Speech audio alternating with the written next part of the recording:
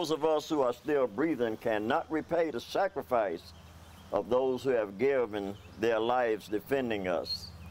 But at least we can, and we must remember them. Several dozen veterans and family members of veterans gathering at Laurel Grove Cemetery. To know that someone sacrificed their lives so that America could have freedom is a very important thing. And I think everyone should look at Memorial Day a lot differently than we do.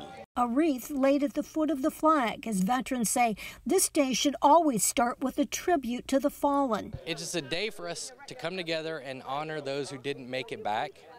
One day set aside for the country to do it, but for those of us who had friends that died and the family members who had loved ones that passed away, they remember those guys every day.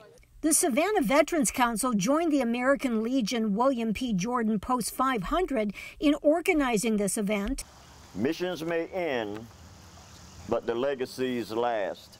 Post Commander James Putney Jr. says it's not about a ceremony, it's about the lives lost. We continue to lose American heroes every day in military training, accidents, missions around the world.